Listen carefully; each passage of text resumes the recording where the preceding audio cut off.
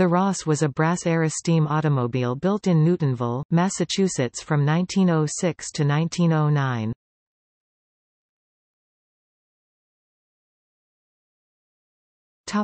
Lewis Ross.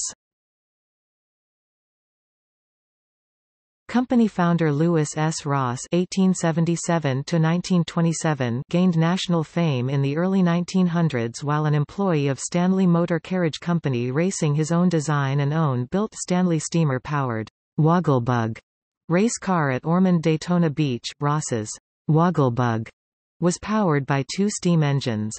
It is said the two engines independently powered a rear wheel and they had separate speed controls. Difficult to control, it would go down the course moving from side to side.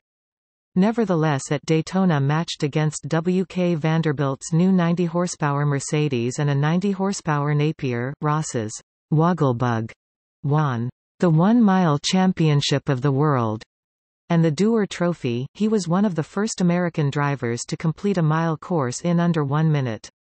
In 1906 he gave up racing to turn his attention full-time to automobile manufacturing.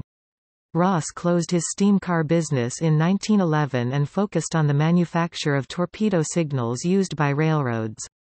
On June 10, 1927 he was killed in an explosion while testing a new torpedo of his own design.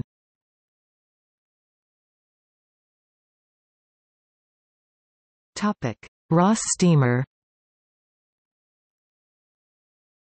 The company produced a 25-horsepower two-cylinder, shaft-driven model that was the first steam-powered car to have the boiler, engine, and tanks all up front under the hood.